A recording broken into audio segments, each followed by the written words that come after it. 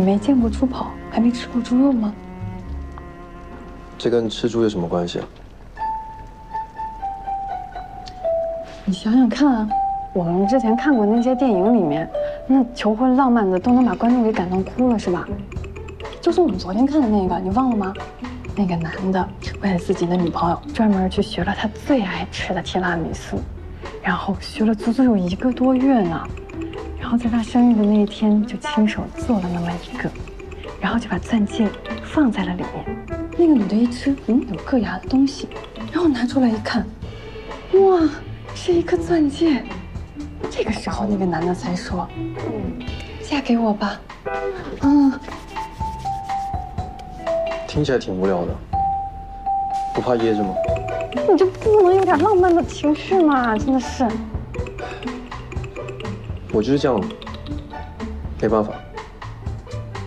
哦，那我不嫁了。干嘛？你休想。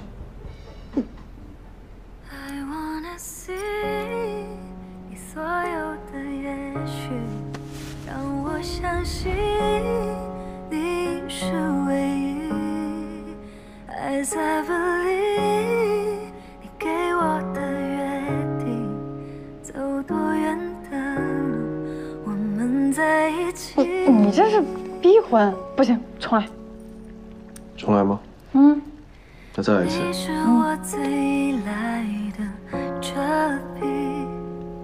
也是最深处的秘密，明明很靠近我们的距离，又像隔着透明玻璃。You're like the breeze， 穿过重重身影，定住我神经。这钻石怎么这么小啊？再大了就不好戴了，坠着你的手不累吗？不累啊。可为什么是粉色的？我觉得这个颜色挺适合你的。